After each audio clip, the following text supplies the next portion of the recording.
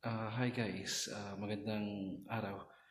I'm doing such a video that can relate from those who has having anxiety and feeling some worried about this pandemic. So stay tuned.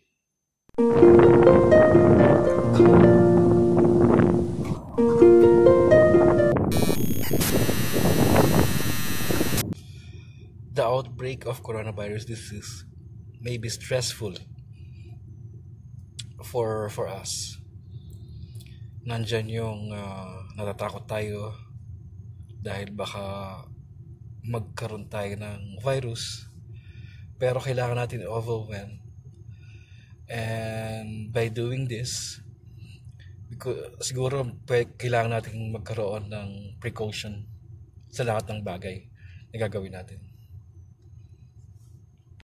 Number one, how we react differently to a stressful situation. Siguro to cope up with the stress is to take a break watching, reading, or listening to a news stories, including social media, hearing about pandemic repeatedly. Take care of your body. That is the best way that we can do. Take a deep breath, stretch, or meditate. Try to eat healthy and well-balanced meal. Exercise regularly. Get a plenty sleeps. And siguro include din natin yung make time to unwind. Try to do something and other activities to enjoy.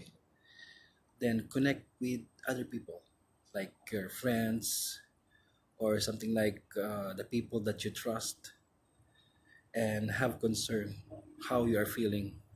Ito yung magandang gawin para hindi tayo ma-distress or magkaroon ng anxiety.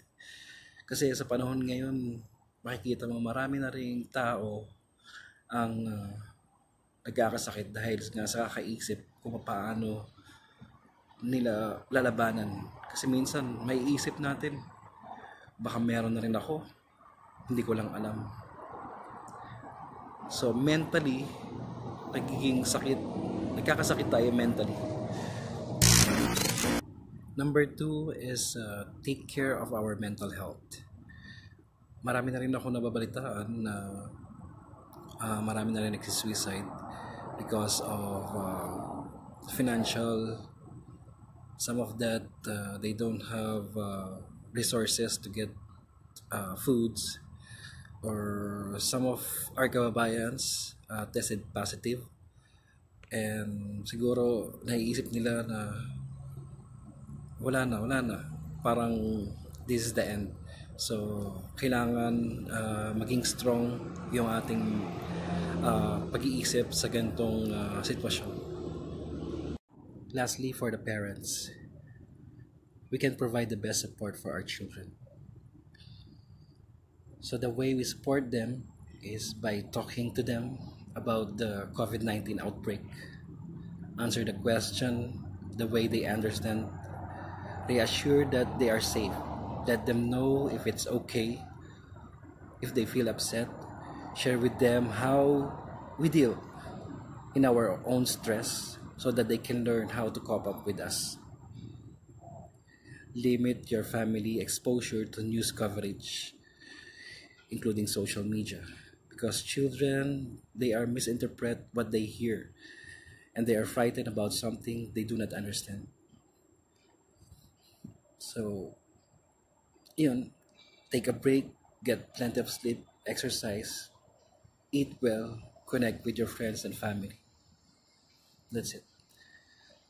Sana nakatulong tong video ko para sa mga kababayan ko. Have a nice day. Keep safe. Laban lang.